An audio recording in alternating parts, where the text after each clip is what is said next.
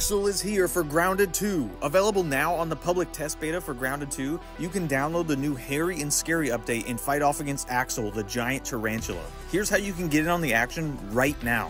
For Xbox players, you're going to want to head to the App Store and download the Xbox Insider Hub app.